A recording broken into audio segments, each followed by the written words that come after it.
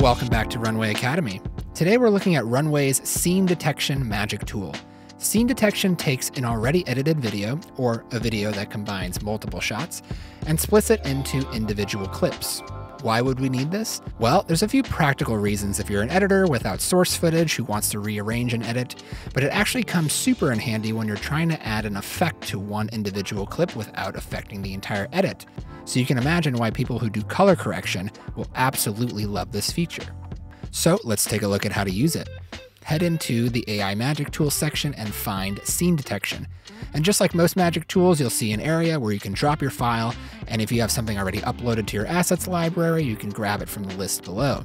So once I've dragged in my clip, Runway will automatically start detecting clips and break out your video into individual shots. Once it's done, you can view each shot to see how it did, and if it all looks good to you, you can click Export All Scenes. What this will do is export each individual clip, grouping them together in a folder on your assets page, and also adding a number sequentially for each file name. The scene detection is now done, and if you're ready to edit, go ahead, start a new project, and your files will be waiting for you in your assets browser, ready to be added to the timeline. Now, you're ready to edit. Thank you for watching this tutorial. If you want to get in touch with us, feel free to use this button on the bottom of your dashboard.